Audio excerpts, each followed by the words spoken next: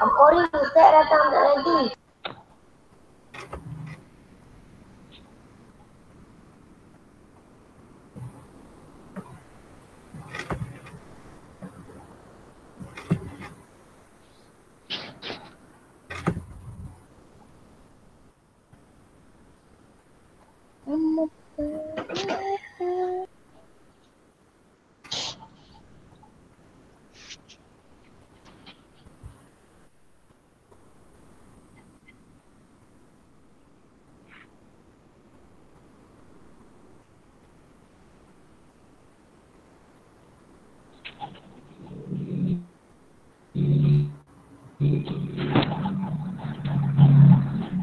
Okay, nampak tak? Nampak. Nampak Mak Imam.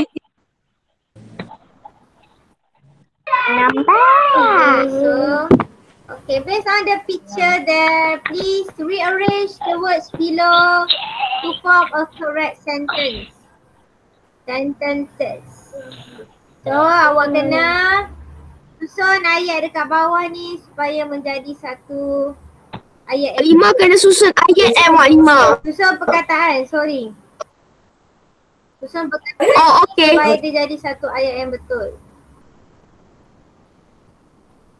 Okay, nampak tak? Okay. You can do it now. 1 until 5. Number 1 until 5. Sampai nombor 5 Mak Imam.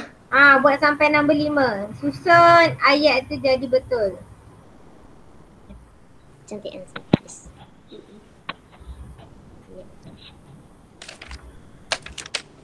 Ini buruk sebab Soleh tulis laju-laju.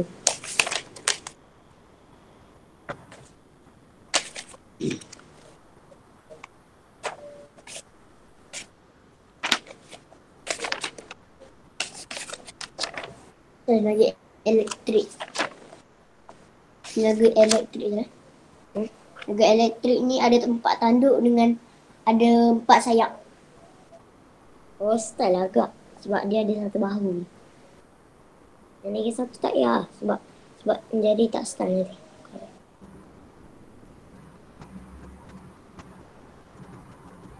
Okay, ada masalah apa-apa boleh tanya.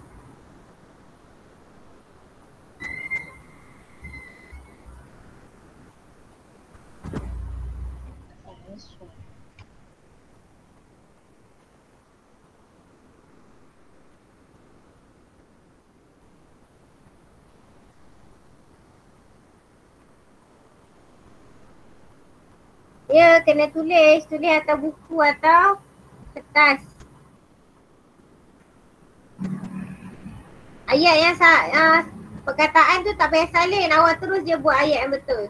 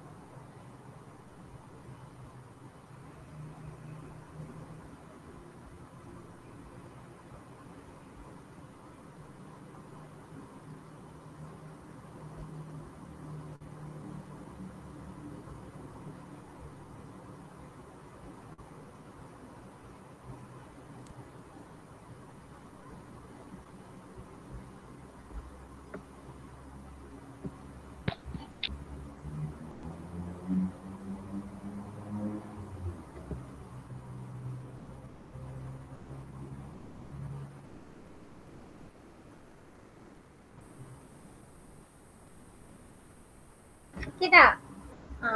Tengok tu dekat situ ada rabbit. Rabbit tu duduk dalam apa? Makan apa?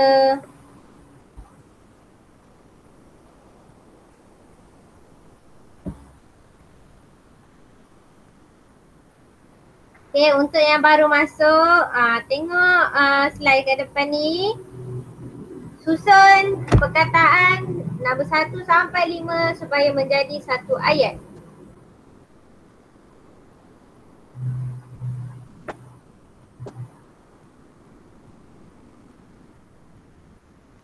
Malimah, full. Ya. Apa dia? Bulu. Full tu Malimah. Yang full tu.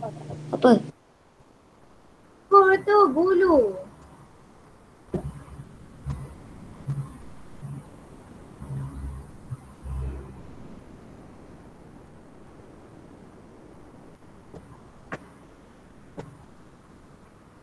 Mama dah siap.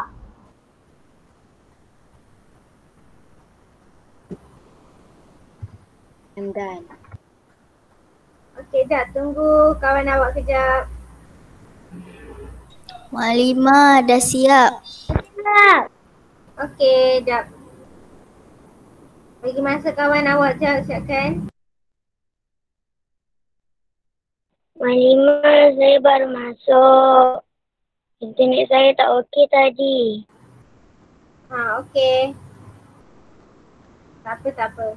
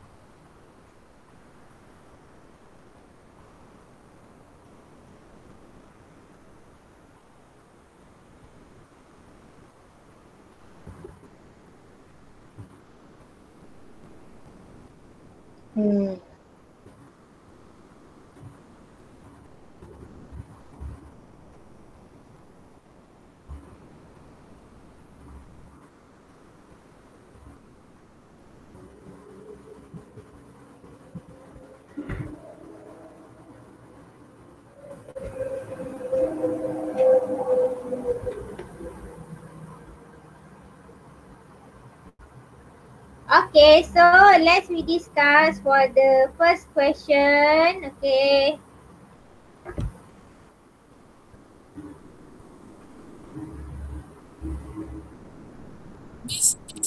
Okay. Ready. Okay, what is the answer for number 1? Alah, dia. Apa jawapan nombor 1? This is my pet. This is my pet. This is my pet je. This is my pet. This is my pet rabbit. This is my This rabbit is my rabbit. pet. This rabbit is my pet. Yes. Dua jawapan. Okay, there are two answer that I consider is correct. This is my pet rabbit or this rabbit Its name is is Bobo. my pet. Okay? Malimah, saya tulis this rabbit is my pet. My pet rabbit. Mak consider two answers. Ada dua jawapan yang boleh jadi betul, okay? Okay. Number 2. Name is Boboy is. What is the answer? Its name is Boboy. Malimah, it is Its Boboy. name Its Boboy. name Boboy. Boboy. Boboy. Its name is Boboy. Its Its name white is has four. Boboy. Bobo likes to eat carrot. Okay.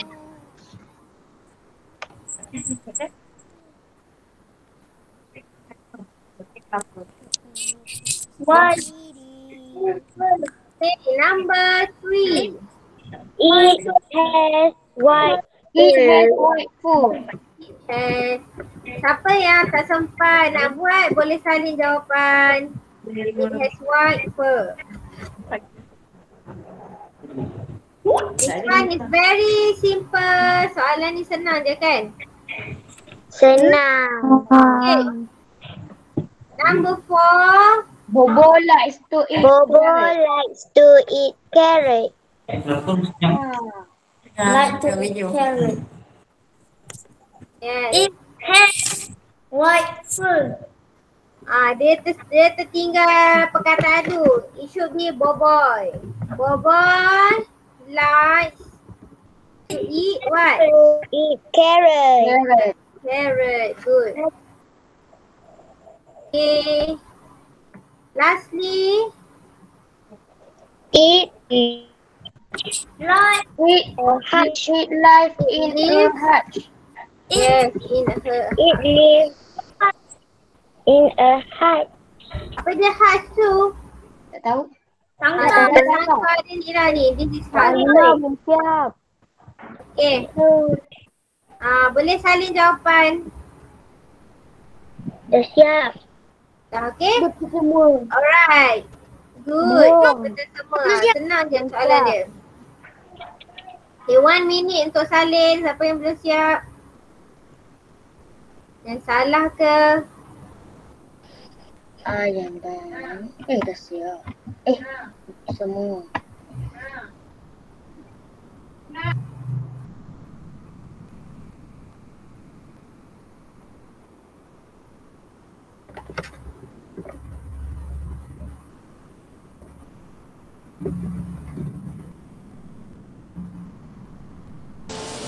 Siap.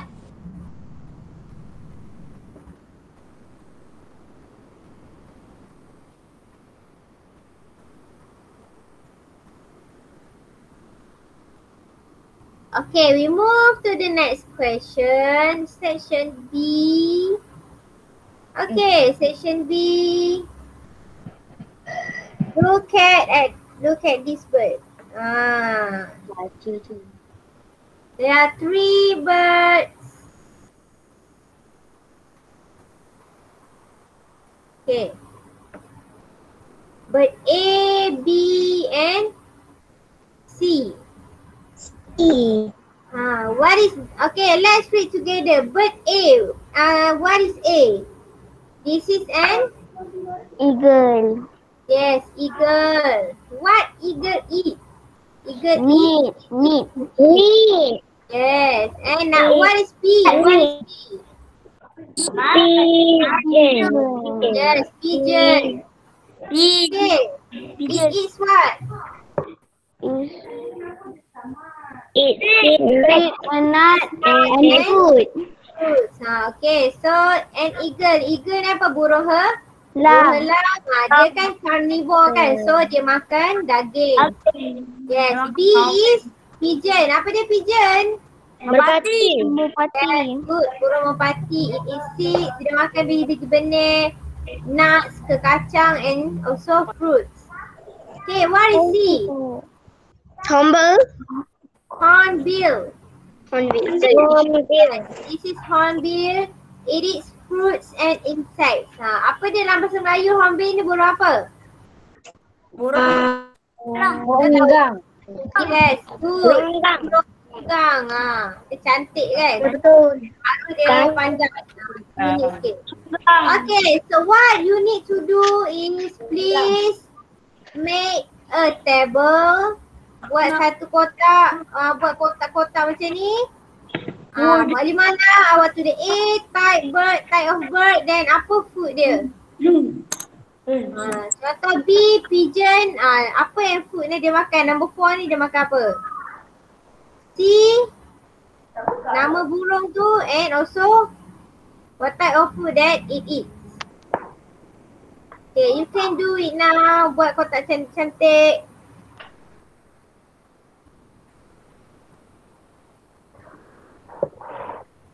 Macam mana nak buat? Tak faham. Buat kotak. Lepas tu tulis jawapan dalam kotak. Nampak tak? Yang nombor 1 dengan nombor 2 ni dia nak apa nama burung tu? A, nama burung apa? Tengok maklumat dia bagi kat sini. B, apa nama burung dia? Dah ada dah. C, apa nama burung dia? Type of birds. Then food. Eagle makan apa? Pigeon makan apa? Hornbill makan apa? Tak perlu salin ayat, letak perkataan apa yang dia makan tu je. Faham tak? Understand? Understood? Understand. Yes.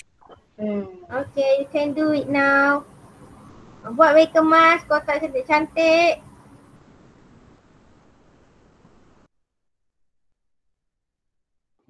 Saya lagi tanda sekejap.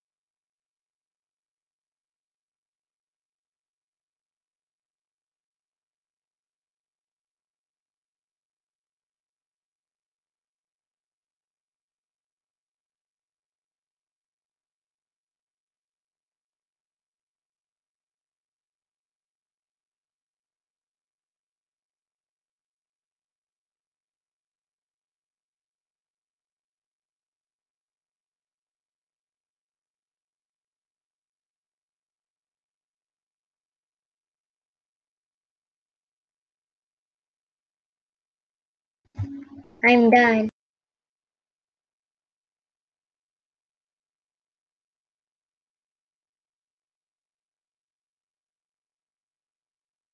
Siap.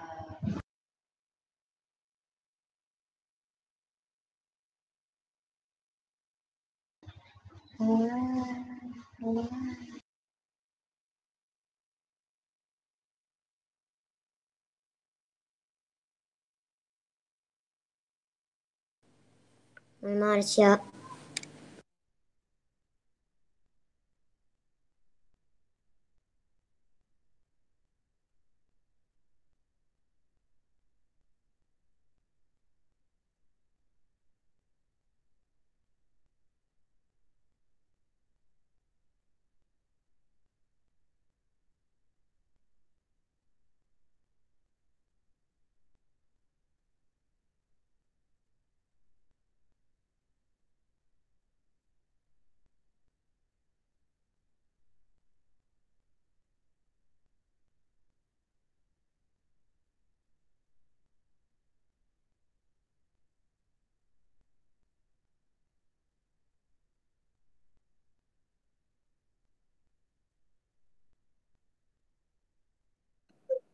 Ada masalah. Muklimah dah siap. Anima dah siap. Okay. Kita bincang boleh?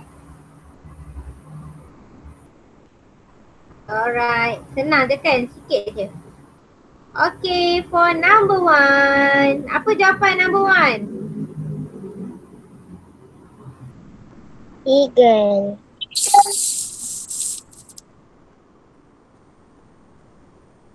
Kan, eagle. Okay.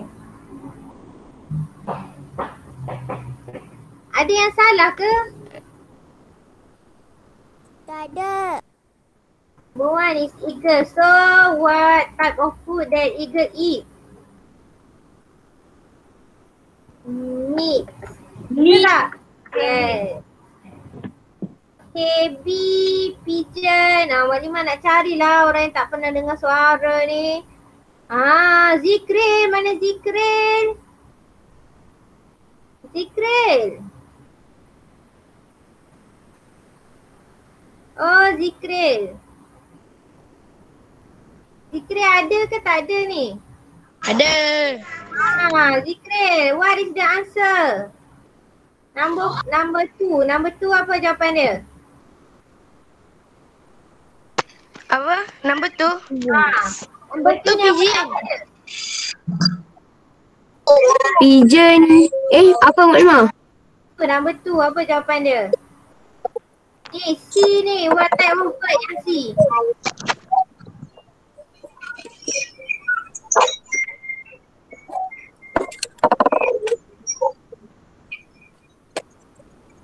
Hornbill. Yes, good. Hornbill.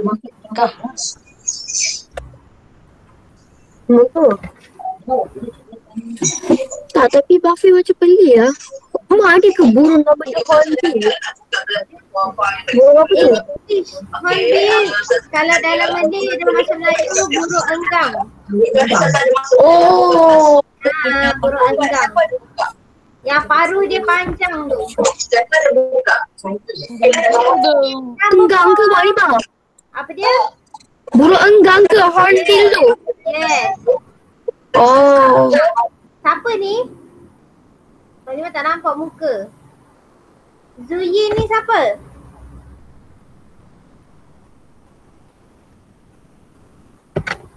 Siapa yang Zuyin ni? Siapa Zuyin ni? Itu Zafir. Zafir. Okay. Zafir. Alright. Number 4. Khadijah, what is the answer for number 4?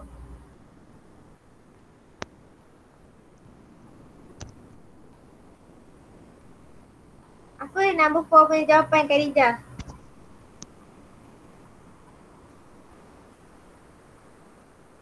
What types of food that pigeon eat?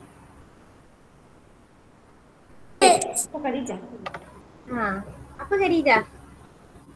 Seed. Halimah dengar tadi seed. Lagi?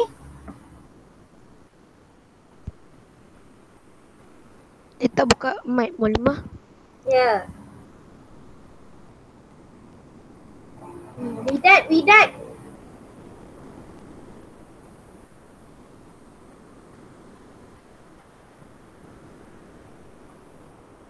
Ya, Mak Lima. Apa lagi type of food yang pigeon Nut. eat? Nut. Nuts. And lastly? Food. Nuts and fruit. Okay, number 5. What type of fruit that hornbill eat? Fruit. Fruit. Orang lain pula. Arifah ke Arifah? Ya. What type of fruit? What type of food yang hornbill ni makan? Fruit. Fruits and insects. Okay, good. Easy. Memang dia jawapan atas memang. Okay. We move to the next question. Okay. Ini senang je. Fill in the blank with the word with the best answer. Awak kena isi tempat kosong dengan perkataan. Dia bagilah 3 perkataan dekat tepi ni. Which one is the suitable word for the answer? Saling jawapan je ke? Saling ke Mak Lima? Salin jawapan je. 1 until 10. Okay. Macam mana? Macam mana? Ya buat ayat ke? Tak perlu. Tak, macam ni. Jawapan je. Mula-mula tulis soalan satu, lepas tu tulislah jawapan red ke, the ke, fine. Lepas tu yang lain sekali. Antara Buat je lah. antara tiga ni. Rahimah? Pilih dulu antara tiga perkataan tu. Tengok mana satu yang sesuai. Lepas tu tulis lah kalau awak dah dapat. Jangan Betul. tulis ayat Thank you Oh, Azara. okey. Thank you Azara Okay, for the okay. explanation. Tengok tiga jawapan yang terpilih. Which one is the correct? The best answer ya untuk isi tempat kosong ni. Baca, you must read the question, read the sentence first. Buat jawapan terus ke? Tulis jawapan terus. Tak jelas ayat kan.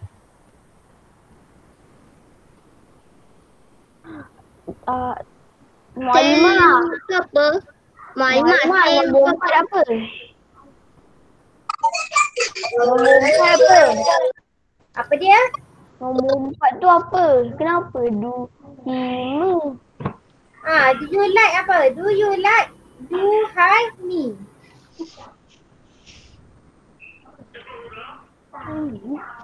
Mualimah, nombor 2 tail tu apa? Tail. Apa dia tail? Ekor. Ekor. Jadi anjing lah.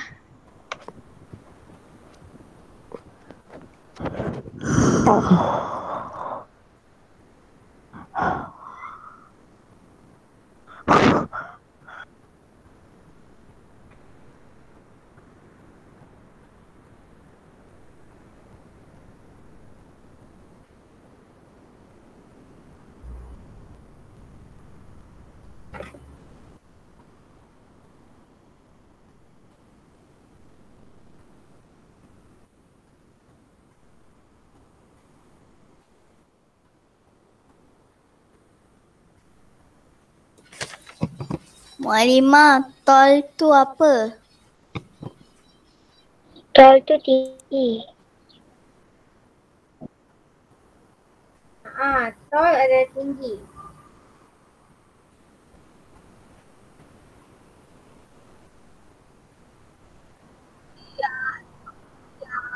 Oh, Malimah lupa nak beritahu.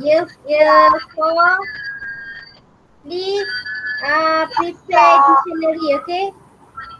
Untuk kelas Mualimah wajib ada dictionary. Apa dia dictionary tu apa? Kamus. Ya, wajib ada kamus.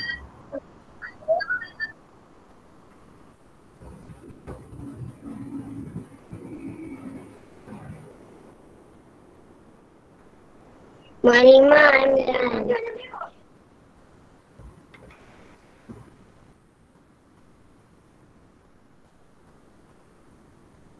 Dah siap. Form tu apa? Yang soalan Mualimah. Dah siap. Mualimah, form tu apa yang soalan ke-8? Apa dia? Form tu apa? Form. Data. Nombor 8. Soalan 8 tu. Fall. Fall ke fall? Fall jatuh.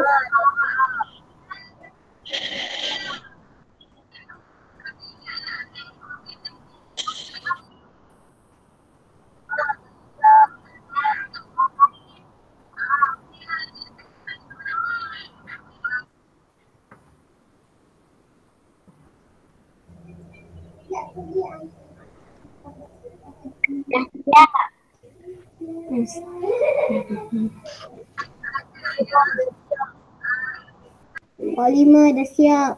Dah. Dah. Okay, semua dah siap dah? Dah. Okay, good. Okay. What is the answer? Okay, Mualimah tanya, nak tanya seorang-seorang lah.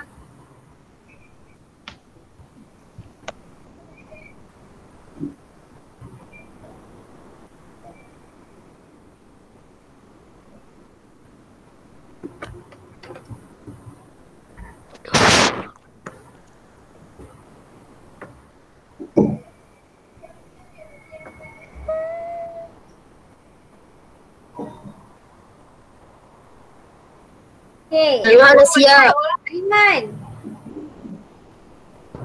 Aiman Zuhairi, answer for number 1. Red. Olma nak jawab. Good, correct. Olma nak jawab. Boleh tak ni?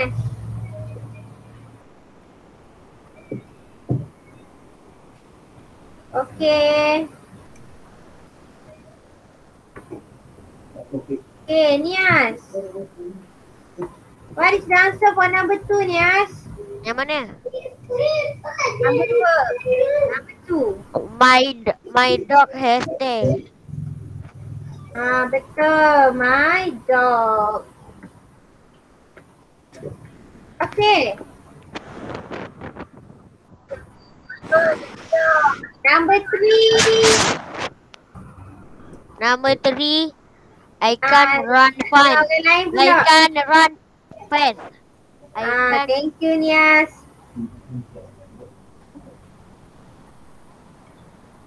Betul Nias cakap. I can run. Saya boleh lari laju. Okay, number 4. Solihin.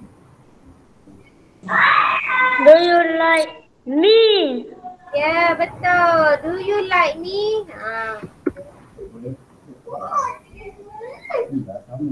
Okay. Number 6. I want to How hear. are you? Number 6. I want to hear from Saiful. Saiful. Saiful. Saiful. Saiful Aesa. Saiful tak dengar tu. Saiful. Aesa kot. Saiful tak dengar. Okay. Orang lain lah. Azara, what is number 5? How are? Azara, what is the answer for number 5? How are you? Good. How are you? Okay, number 6. Zafir, please, Zafir. Ya, Maima. Answer for number 6. Nombor 6 Yeah. Oh, nombor 6 adalah play with me. Yes, stay with me. For you, Wafi, what is the answer for number 7? Where is Wafi. book? Where is my book? Okay.